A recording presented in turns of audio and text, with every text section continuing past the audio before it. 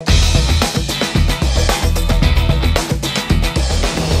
lot of the cinematographers we have on film episodes in blocks. So they'll do like 1 and 2, 1, 2, and 3. Sometimes they jump around different parts of the season, but it sounds like you guys in editing aren't necessarily doing it in blocks. You may do episode 1, but then you may do episode 9. Am I hearing that right? Absolutely. How do you maintain consistency? Because the story you're telling in episode 9 may be completely based on what happened in episode 8. And how would they even know what happened? And again, that's why we so depend on this being a team effort. So like I said, we have 4 or 5 story producers, and those are all assigned. Let me just do some easy math. Let's say there's 4 story producers, and each story producer is assigned to a team of 3 editors. So we have 12 editors, and we're just going to, every 4th episode, your team works on this, your team works on that, your team works on that. So you are in your little bunker, you're only focusing on your episode.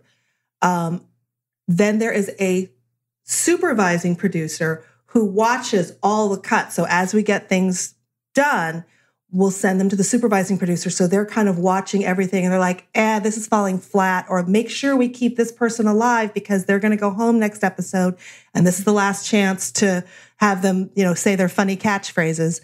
So there's that supervising producer that oversees everything and gives us feedback so that we are aware of each other. Yes, ideally, we're able to, like I said, check in and watch each other's works, but we don't always have time.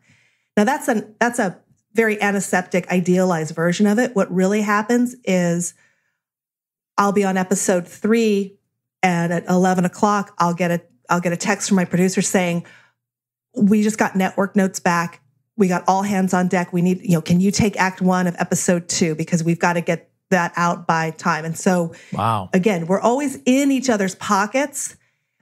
And I think that's one of the reasons I like the competition reality shows. It's just they're big and they're unwieldy, but it is a little bit easier. Because there is the structure of come in, challenge thing, winner, loser, challenge set up for next time. So at least you've got that framework.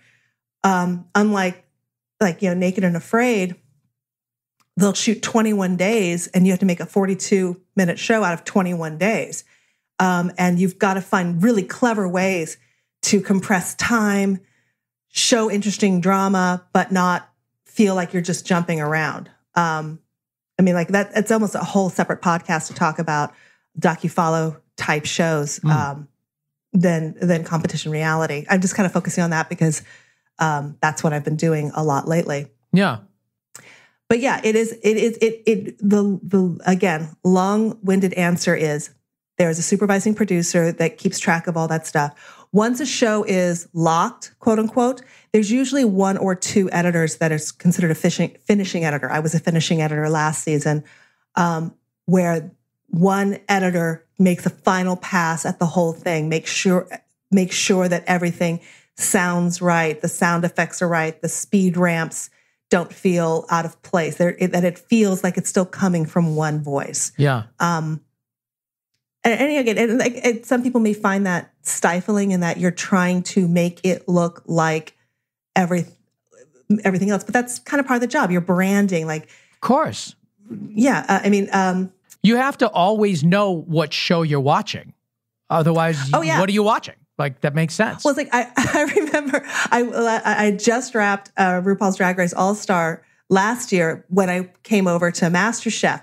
And it took me a day to remember, I don't have to put a sound effect and a hit and a shing on every single thing. Because we do that very little on MasterChef, and we did it constantly. And it's fun. Yeah. I loved editing Drag Race. I was one of the lead editors on that for All-Stars.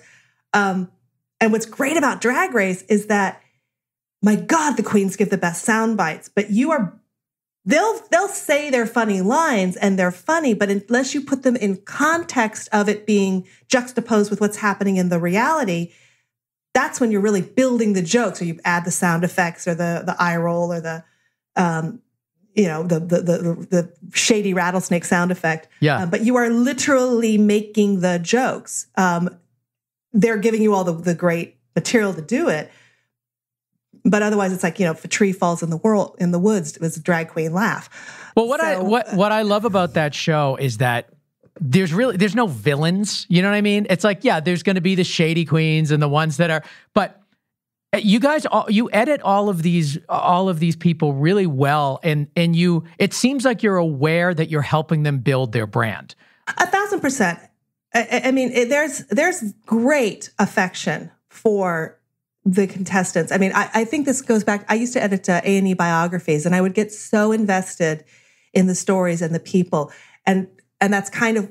I was editing A&E biographies kind of when reality came along, and I thought, oh, this is kind of like doing a biography. You have a bit of reality and then a talking head. But I want the audience to fall in love with these people. Now, there are certain queens that I could not get off my screen fast enough. I just had no time for.